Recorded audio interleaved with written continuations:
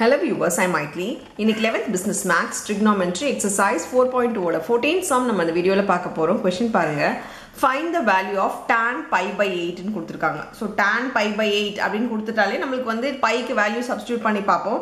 Substitute பண்ணி பார்த்துட்டு நம்ம அதை வந்து சால்வ் பண்ணுவோம். ஆனா இங்க 180 நீங்க pi க்கு சப்ஸ்டிட்யூட் பண்ணீங்கனா இது பாத்தீங்கன்னா 45/2 ன்னு வரும். 45/2 வந்தா அதுக்கு மேல இது ஃபர்தரா ஃப்ராக்ஷன்ல இருக்கிறதுனால சால்வ் பண்ண முடியாது. ஸோ அந்த கான்செப்ட் நம்ம இந்த இடத்துல எடுக்க முடியாது.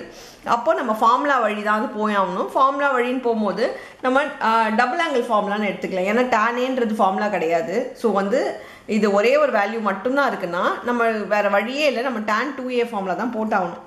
tan 2a வந்து 2 tan a by 1 minus tan square a. இல்லை பண்ண let us take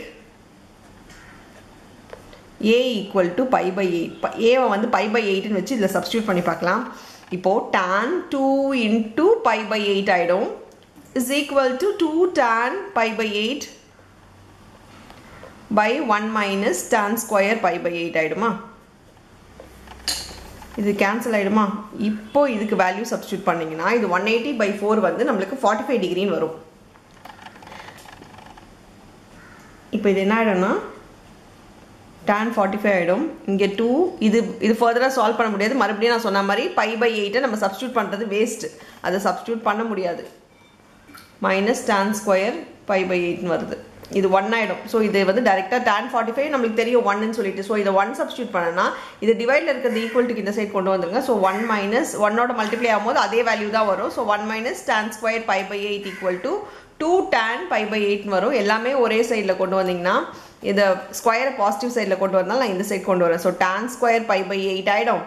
இங்கே வந்து ப்ளஸ் 2 tan pi by 8 இருக்கும்.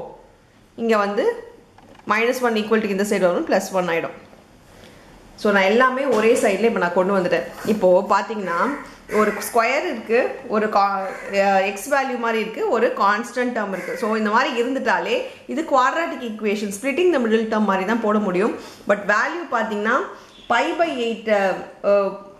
by 8க்கு இது வந்து டோட்டலாக இது வந்து எக்ஸ் மாதிரி எடுத்துக்கோங்க. tan ஸ்கொயர் pi by 8 டோட்டலாக எக்ஸ் இருந்தால் இது எக்ஸ் ஸ்கொயர் இருக்குது, இங்கே 2x இருக்குது, -1 இருக்குது. அந்த மாதிரி இருந்துச்சுன்னா எப்படி நீங்கள் குவாட்ராட்டிக் ஃபார்முலா போடுவீங்களோ எக்ஸுக்கு பதில் என்ன இருக்குன்னா tan ஸ்கொயர் pi by 8ன்னு இருக்குது. எப்படி குவாட்ராட்டிக் ஃபார்முலா போடுவீங்களோ அதே மாதிரி தான் போடணும். இப்போ பாருங்கள், என்ன இது ஸ்ப்ளிட் பண்ண முடியாது. 1 இருக்குது, 1 ஸ்ப்ளிட் பண்ணால் நம்மளுக்கு 2 வராது. அதனால குவாட்ராட்டிக் ஃபார்முலா தான். குவாட்ராட்டிக் ஃபார்முலா உங்களுக்கு தெரியும். x is equal to -b plus or minus root of b square minus 4ac by 2a ன்னு வரும். இங்கே xக்கு பதிலாக இருக்கிறது tan ஸ்கொயர் pi by 8. இங்கே xன்னு இருக்கு பதிலாக tan ஸ்கொயர் pi by 8 இருக்குன்றது ஞாபகம் வச்சுக்கோங்க. bக்கு பதிலாக இது முன்னாடி இருக்க கோஎஃபிஷியன்ட் தான் எழுதணும். முன்னாடி இருக்க -2 plus or minus root of 2 square -4 வந்து 4 தான். a வந்து பார்த்தீங்கன்னா இதுக்கு முன்னாடி இருக்க நம்பர் 1, c வந்து பார்த்தீங்கன்னா -1 by 2 into a னா 2 into 1.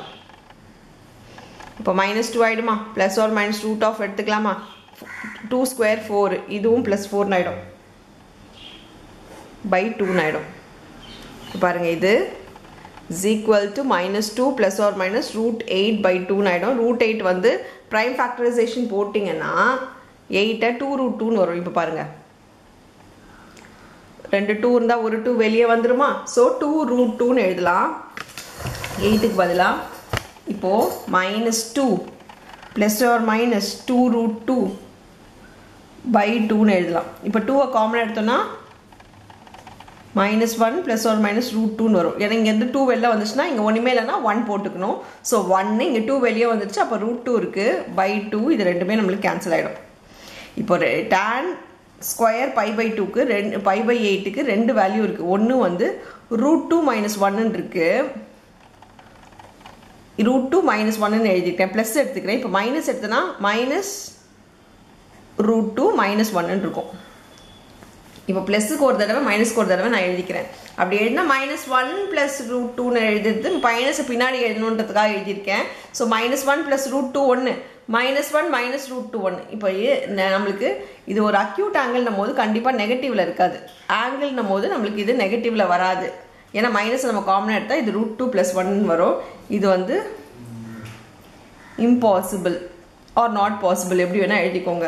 ஸோ நம்மளுக்கு வேல்யூ என்ன வரும்னா இதுதான் வேல்யூவாக வரும். ஏன்னா √2 போது 1.414 -1ன்றது 0.414. ஸோ வந்து பாசிட்டிவ் வேல்யூ தான் வருது. ஏன் அதை உங்களுக்கு சொல்கிறேன்னா அது போடணுன்ற அவசியம் இல்லை, உங்களுக்கு பாசிட்டிவ் வேல்யூ வருதுன்றதுக்காக சொல்கிறேன். √2 வேல்யூ 1.414, அதோட -1ன்றது 0.414 வரும். இது வந்து ஒரு பாசிட்டிவ் வேல்யூ தான். இங்கே ஆனால் சப்ஸ்டியூட் பண்ணிங்கன்னா எது சப்ஸ்டியூட் பண்ணாலும் நெகட்டிவ் வேல்யூவில் வந்து முடிஞ்சிடும். So therefore as tan square pi/8 is an acute angle. ஏன்னா அவங்க எந்த குவாட்ரண்ட் எதுவுமே கொடுக்கல இல்லைங்க, அதனால இது அக்யூட் ஆங்கிள் எடுத்துக்கிட்டிங்கன்னா tan square pi/8 = √2 - 1 சொல்லி எழுதி நம்ம இந்த சம்மை முடிச்சுக்கலாம். அவ்வளோதான் அந்த சம். தேங்க்யூ.